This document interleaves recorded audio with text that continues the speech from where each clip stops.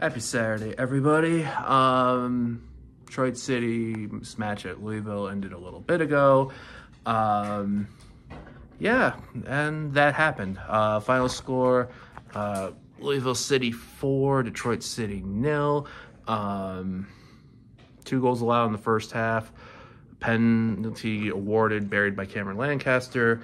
Brian Ownby made it 2-0 shortly before half, and then Louisville got 2 goals back-to-back to seal the deal in the second half.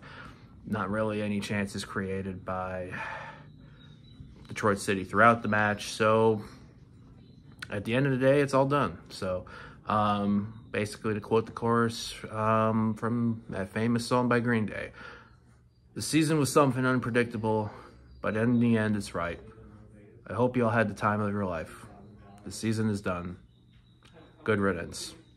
To all that went to Louisville, get home safe.